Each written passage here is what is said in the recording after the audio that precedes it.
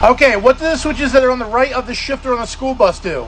So this one right here controls throttle. If you're parked in the wintertime, you need to keep the bus warm. It's a diesel. You press this right here. I can raise the RPMs without actually pressing the gas.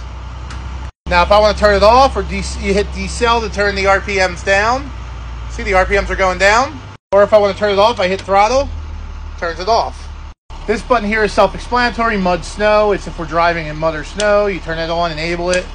This is parked regen. I think this has something to do with the diesel exhaust. I don't really know what this does, to be honest. I've never used it. And then there's a lot of blank switches for all kinds of other options that you can buy with a school bus. This school bus obviously doesn't have them. You have cruise control. You have all kinds of different things that you can have up here, but we don't have any of this. You also have the engine brake, which is really cool. My old bus used to have that, but this one doesn't have it either.